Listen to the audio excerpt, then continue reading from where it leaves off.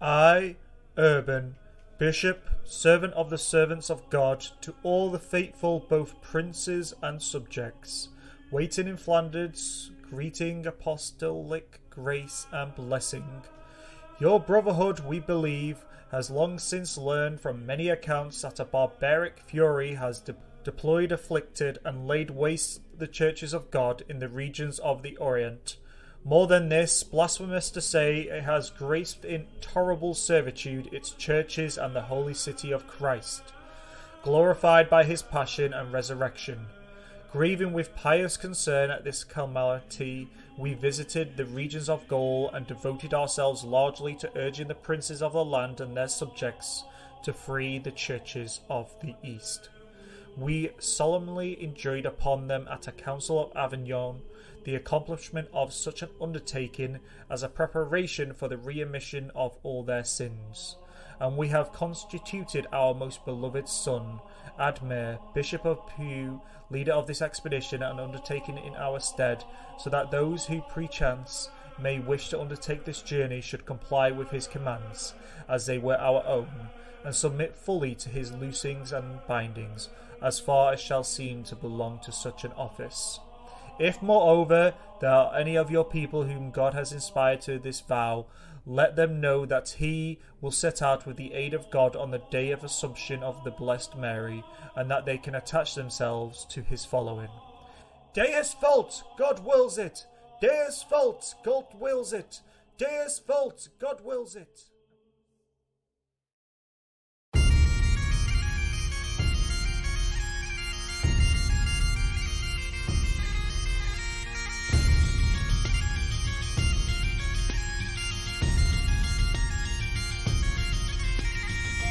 Hello everyone, and welcome back to the History of Scotland, episode 28, The People's Crusade. That exempt you heard at the start of this episode was the letter of instruction to the Crusaders dated December 1095 AD by Urban II after the Council of Clermont in 1095.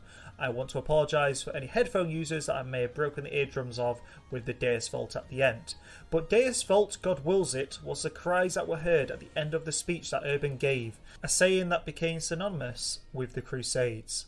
But before we begin on that today, let me first say I am happy to announce I have uploaded the re-recording of the very first episode in this podcast series. I'm planning to release the second re-recorded episode within the next month or so please head to our Twitter or Facebook group if you wish to know when it's being released. I would recommend any long-time fan give both the earlier episode that I've re-recorded ago and the new second episode when I've done it, as the earlier re-recorded episodes are better in both quality and writing and the audio is 10 times better. I'll keep you all updated as I go through and redo these earlier episodes. Anyway, last time we began with the King Edgar of Scotland. Edgar was the fourth son of Malcolm III and Margaret of Wessex. He was born in roughly 1074, meaning he was about 33 when he came to the throne in 1097. Edgar may have not been a famous Scottish king, but as I said last time, he was a very stable ruler who during his reign prevented the realm from sinking into anarchy, just like what happened a few years ago. Edgar had no children though, and instead named his older brother Alexander as heir. Edgar died in Edinburgh on the 8th of January 1107 and was buried at Dunfermline Abbey. Alexander was his acknowledged successor, as I said, and he came to the throne without civil war. This may be due to Edgar's will also granting his younger brother David, who was younger than Alexander and would be later known as our famous David I, an appanage in Cumbria, which meant the lands of the former kingdom of Strathclyde he could rule, and perhaps also in southern parts of Lothan. Now, rather than move our story swiftly to Alexander I think you already know what's coming, I have decided I want to tell the tale of the First Crusade, as it's a giant moment in medieval history and a tale I really would like to tell. So please indulge me whilst I begin this tale, and I promise we will return back to our story after this 3-part special. Now, in today's episode, we begin the first part of this story. It is called The People's Crusade, the rather less known story of the First Crusade, a story's conclusion that nearly derailed the entire First Crusade before it ever began. So, let us begin with a return back to the Council of Clermont in 1095. Duke William of Aquitaine founded the monastery of Cluny in the early 10th century to make his mind feel better over a guilty conscience for a violent sin in his youth. He could not have known that his gift would result in one of the most famous speeches in history. Cluny contributed to a church reform movement in the 11th century by producing several monks who elected to the papacy. One such monk was Odo. He became pope on March the 12th, 1088 AD, taking the name we all know him as today, Urban II. Like the earlier reforming pope, Saint Leo, Urban decided to exercise papal authority and power at the service of the reform movement by travelling throughout Christendom. His visit to France was the first by a pope in a generation and was intended to open the Great Abbey Church at Cluny. The Pope took advantage of this road trip to implement the reform movement by meeting with bishops and attending local councils. Urban's 14-month trip through France saw him visit the regions of Provence, Languedoc, the Rhone Valley, Burgundy, Anjou, and the cities of Avignon, Lens, Le Mans, Tours, Poitiers, Bordeaux, Corsican, Toulouse, Montpellier, and Arles. He arrived at Clermont, which is southwest of Cluny, in late November 1095 to attend a local council. The agenda at Clermont centred on the issues of reform. Discipline canons providing penalties for violations of church laws regarding celibacy and investiture. Now, this took place on November 27th, when Urban spoke to a large assembly in the open air. This speech inaugurated the Crusaders movement and is one of the most significant papal speeches in the 2,000-year history of the Church. Despite the significance of the event, there are no direct records of what Urban actually said, but there are 5 accounts of the speech, all written after the event by authors Foulier of Chartres, Robert the Monk, Balduin of Dorg, Goubert of Nogent, and William of Malmesbury, who were either present at the meeting or just compiled their version of their speech from those who were present. These accounts illustrate 3 themes in Urban's speech: the need for liberation of the holy city of Jerusalem, the violent activities of the Turks, and the exhortation to the Christian warriors to take up arms. Now, Urban focused his speech on the cross and urged the warriors of France to embrace an armed pilgrimage to Jerusalem. The liberation of Jerusalem was paramount for Urban, and he knew this cause would resonate with the French nobility and knights that were attending. Now, the French had a great devotion to the Holy City, and pilgrimages were extremely popular in this area. Jerusalem was considered the centre of the world, and its occupation by the Muslims was a disaster to the citizens of Christendom. Urban highlighted the importance of Jerusalem in the life of Christ, saying, "This city, the Redeemer of the human race, has made illustrations by his advent, and his beautiful residence, has consecrated by suffering, has redeemed by death, has glorified by burial." He pleaded with the French warriors to forego their selfish desires and goals and come to the aid of Jerusalem.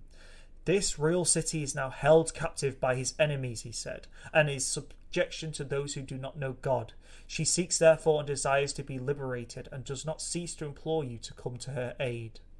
Urban's preaching focused also on the plight of Christians in the Holy Land, who were subjected to cruel tortures and punishments at the hands of the Turks.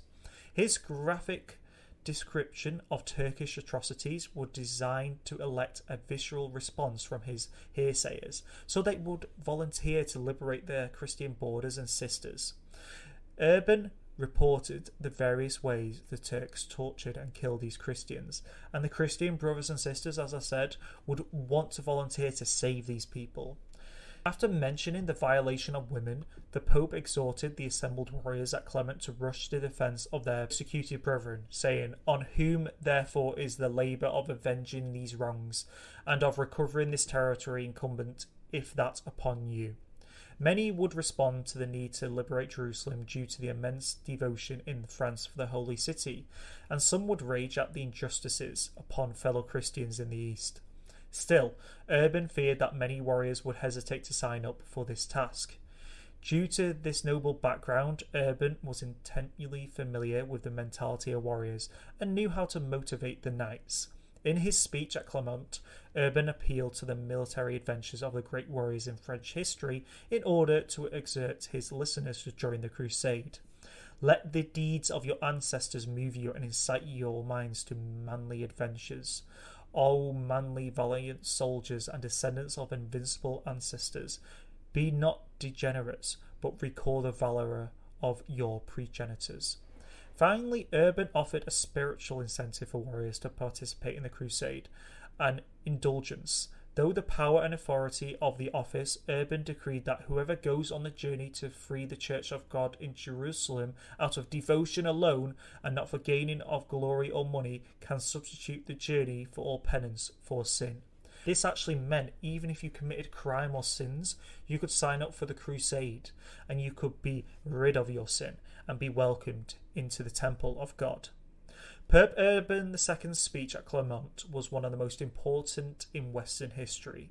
It launched the First Crusade, but more importantly, which is what today's episode is based on, it launched the People's Crusade. Peter the Hermit, also known as Peter of Amiens because he was born in that French town, had never been within miles of any pope, but that did not prevent him from telling his followers that he was the one who persuaded Urban to preach for this crusade. Peter was certainly among the first to preach it, but it is known that were many others who were advocating the same thing. It was nonetheless Peter who became the de facto leader for many of the Crusaders. A former soldier, Peter was short, an elderly man whose face was almost as long and sad as that of a donkey he always rode. His garments were always filthy. His bare feet had not been washed in years. He ate no meat or fruit, living almost entirely on wine and fish. In 1093, Peter had made a pilgrimage to Palestine, but he was unable to reach the Holy City.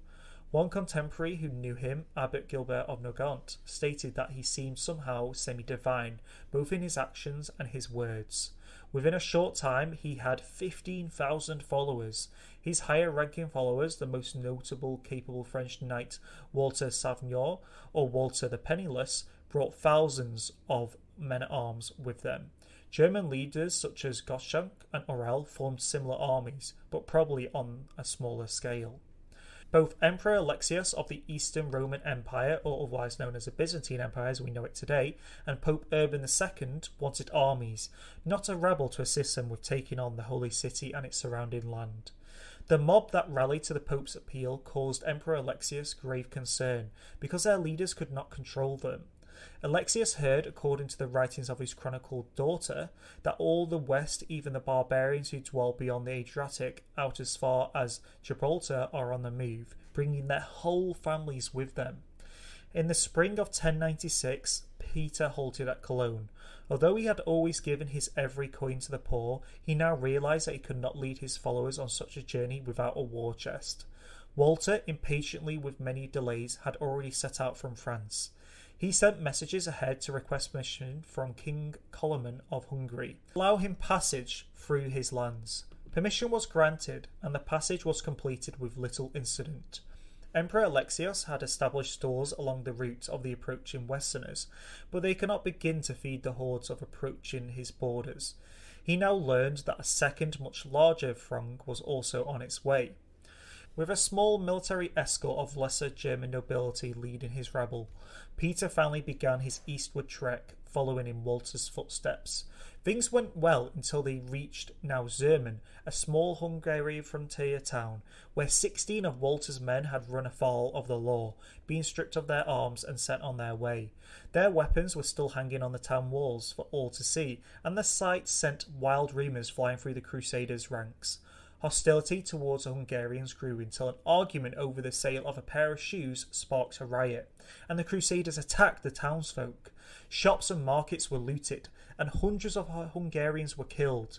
Then, the frightened King Clermont, King of Hungary's reaction, the Crusaders tried to cross the river into Byzantine territory to avoid the king's anger. When Walter's mob had crossed the river earlier, the military commander of Belgrade had been taken by surprise. He had received no instructions on how to handle such an invasion, so he sent messengers racing to the provincial governor in Niš, also asking for advice. This governor, a conscientious but lacklustre leader, requested guidance from Constantinople. At Belgrade, Walter demanded food for his followers, but the available supply was far too small to feed such a multitude of warriors. Walter and his troops began to pillage the countryside, forcing the local commander to call out his troops. Several crusaders were killed. Walter finally made it into Niš. The crusading army was given an escort to Constantinople. By the time Peter reached the Hungarian border, his ranks had swelled to close to 20,000. Stealing lumber from houses, his men built rafts to cross the river. The local troops, mostly mercenaries, were sent into barges to keep the crossing orderly, while local inhabitants retired to the mountains. Peter's mob resisted every attempt to keep it under control, and had forced its way across the Sabia by June the 26th. When the escorting guards tried to keep the Crusaders along one specified route, Peter's men attacked again. Many of these guards were captured and put to death, while Belgrade was looted and torched. After a 7-day march, Peter arrived at Niš on July the 3rd. His very first act was to demand food. When Peter was asked to supply hostages as a guarantee over good conduct, Geoffrey Burrell and Walter of Bautu were handed over. This was Christian territory, and several local people joined the Crusaders. The next morning, the Crusaders set out from Sofia, but as they were leaving for Niš, a group of Germans who had quarrelled with some other townspeople the night before set fire to a cluster of mills. When the governor heard of the incident, he sent troops to attack the rear guard and take hostages. A man named Lebert ran to Peter with the news, and Peter turned back to talk with the governor and to ransom the captives. During the conference, wild rumours once again spread among the Crusaders. A large company of them attacked the town, but was driven off. When a still larger group resumed the assault, the governor unleashed his army. The Crusaders were completely routed. Many were killed, while others were captured and spent their remaining years as slaves. Peter lost his chest of money. He and the other leaders and some 500 spent the night huddled in the mountains, believing that they were the only survivors. In reality, about 1/4 of their company had been lost. On July the 12th, the remaining Crusaders reached Sofia, and from there they proceeded under imperial escort to Constantinople, arriving on August the 1st. Meanwhile, another wave of Crusaders was on the march, venting much of their religious-inspired wrath against the Muslims on another group of infidels who were less able to defend themselves. This was the European Jewry. Earlier, Peter and his rabble had extorted money from the Jews, whom they declared murderers of Christ, to finance their journey, but his later followers unleashed the pogrom in earnest. Urban raised no hand to stop the persecution, and even though he was in the area where the worst excesses took place, German contingents who followed Peter, especially the one that led by a Swabian Count Emmerich von Linnich, became notorious for their cruelty. He first attacked the Jews of Speyer, 12 of whom were saved through the intervention of a local bishop. The Bishop of Worms tried to protect these Jews, but the Crusaders stormed into his palace and slaughtered 500 people who had taken shelter there, and killed another 300 over the next 2 days. At Mons, Emmerich laid siege to the city and demanded ransom from the Jews to spare their lives. Their ransom was paid, but Emmerich stormed the city anyway. The Jews sought refuge in the palace of the Archbishop, a relative of Emmerich, but he was driven from the city. With their situation hopeless, the Jews chose quick death to more agonizing doom they could expect at the hand of the Christians.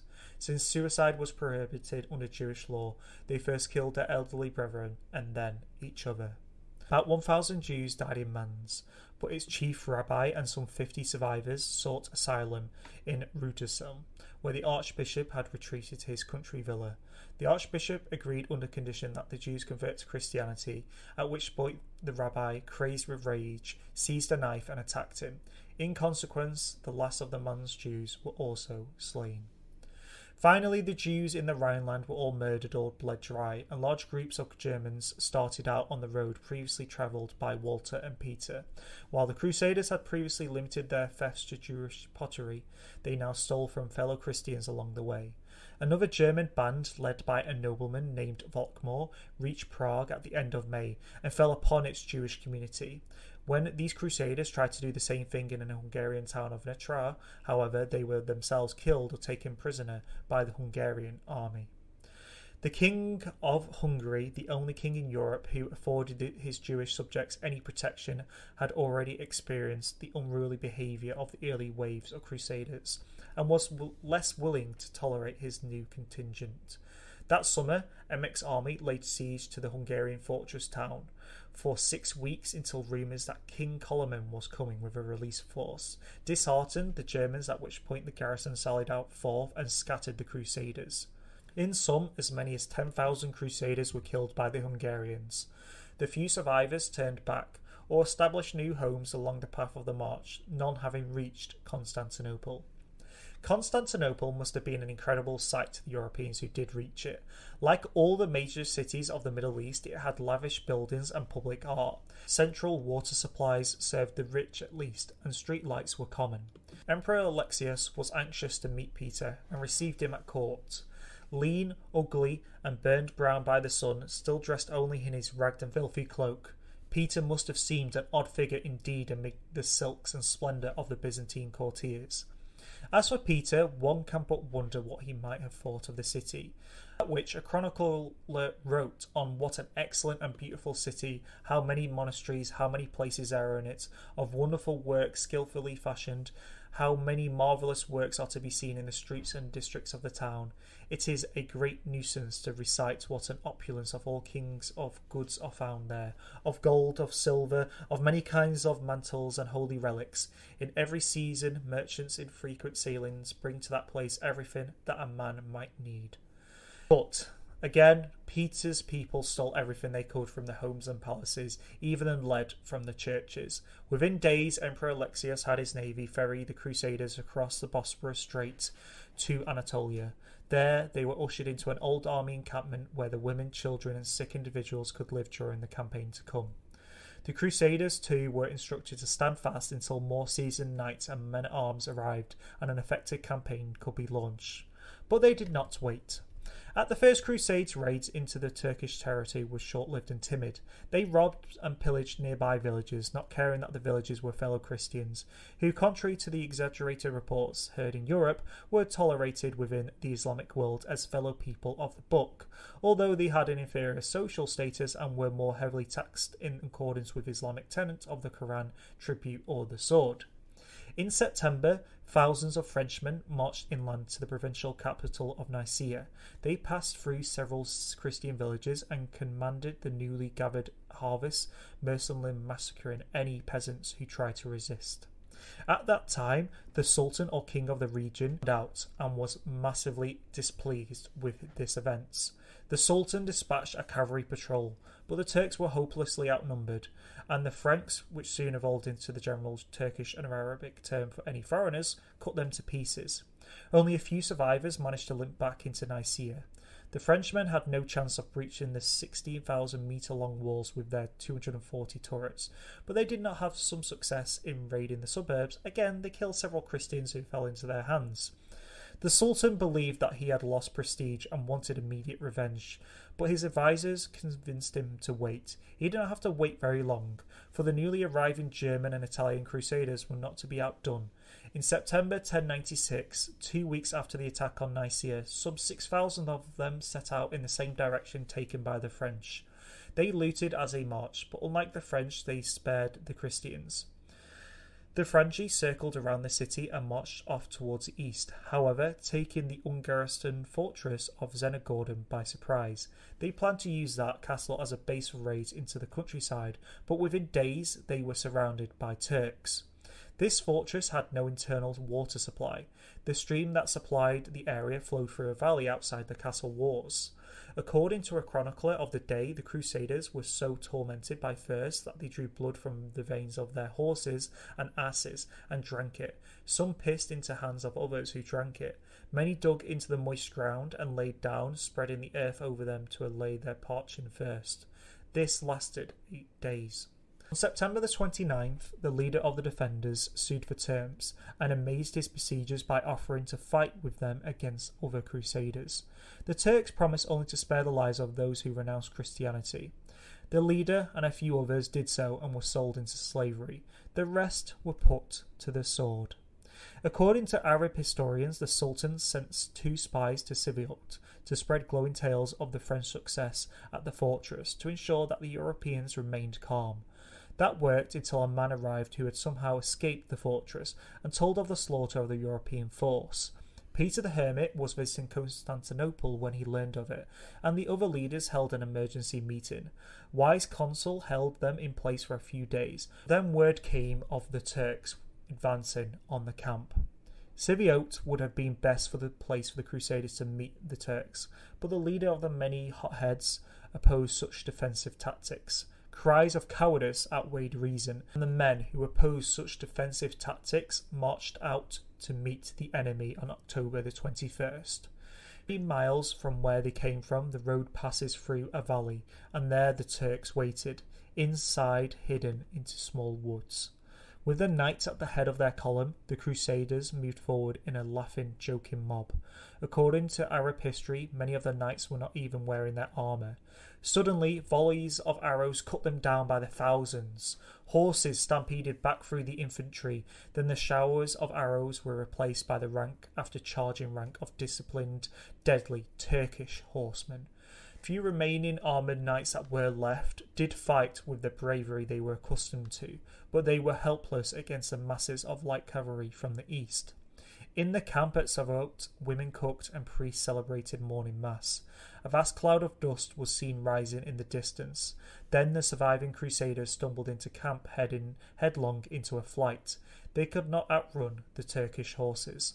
Somehow, in the midst of the battle, the Turks took a liking to a tiny handful of children and spared their lives. A few others were taken prisoner to be sold into slavery, while about 3,000 people took refuge in an old castle by the seaside. The survivors withstood the Turks until the siege was lifted by the Greek navy, but left in Constantinople with a small number of surviving followers during the winter of 1096 to 1097, with little hope of securing Byzantine support, the People's Crusade waited the armed Crusaders as their sole source of protection to complete their pilgrimage. When the princes of the First Crusade arrived, Peter joined their ranks as a member of the council in May 1097, and with the little following which remained, they marched together through Asia Minor to Jerusalem. While his paupers never regained the numbers previous to the Battle of Savote, his ranks were increasingly replenished with disarmed, injured or bankrupted Crusaders. Nevertheless, aside from a few rousing speeches to motivate the Crusaders, he played a junior part in the remaining history of the First Crusade, which at this point clearly settled on a military campaign as a means to secure the pilgrimage routes and holy sites in Palestine. Peter appears at the beginning of 1098 as attempting to escape from the privations of the siege of Antioch, showing himself a fallen star, and other sources go on to write that Peter was responsible for the speech before the half-starved and dead Crusaders, which motivated their sally from the gates of Antioch and got them the victory over the overwhelmingly superior Muslim army besieging the city. Thus, having recovered his stature, in the middle of the year he was sent by the princes to invite Clermont to settle all differences via a duel, which the emir subsequently declined. In 1099, Peter appears as a treasurer of the alms at the siege of Arc, and as leader of the processions around the walls of Jerusalem before it fell, and later within Jerusalem, which preceded the Crusaders' surprising victory at the Battle of Ascalon. At the end of 1099, Peter sailed back to the west.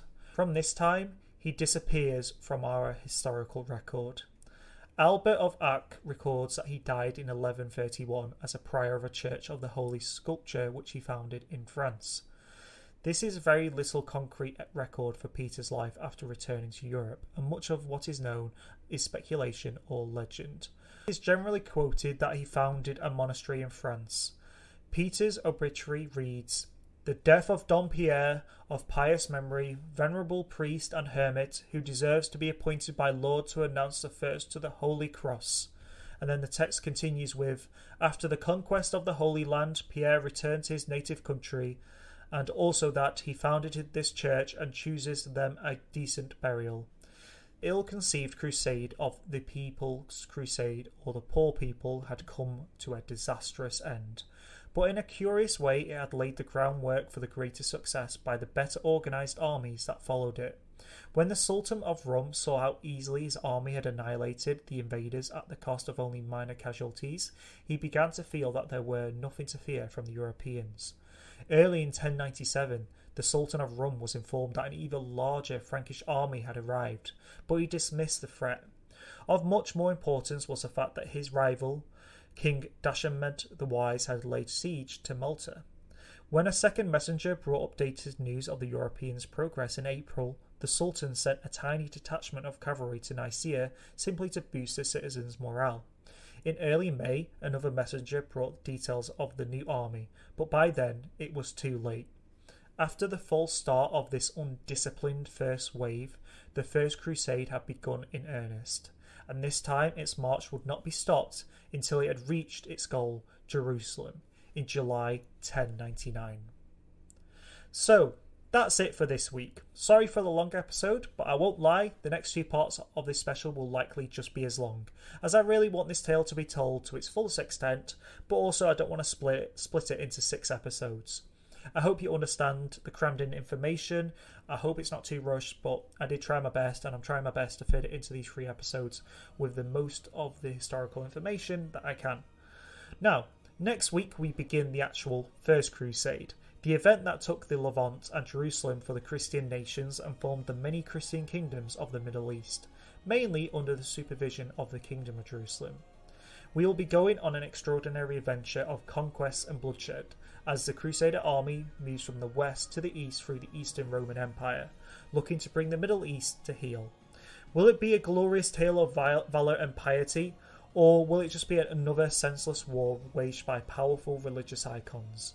We will find out next time for that, but I think after seeing what's happened in the People's Crusade, we can clearly see that this isn't a just pious event, but a cruel campaign against the Arabs in the East. After next week's episode, we will finally do an episode on Scotland's participation in the First Crusade and any crusades going forward, understanding what role the nation played in this European-wide theatre of war. The final reminder, this undertaking took place during the final years of Donald's reign and throughout Edgar's reign, just to give you an idea where it takes place during our story. But anyway, thank you again for everyone for the continued support on this series. If you have the time, please do follow our Twitter at the History of SC1, or search the History of Scotland on Twitter. We also have a Facebook group called the History of Scotland if you wish to discuss the episodes with myself with feedback and comments, so please head there. As always, any further corrections or issues with this podcast, please let me know at historyofscotlandpodcast@gmail.com, and please leave a review if you can.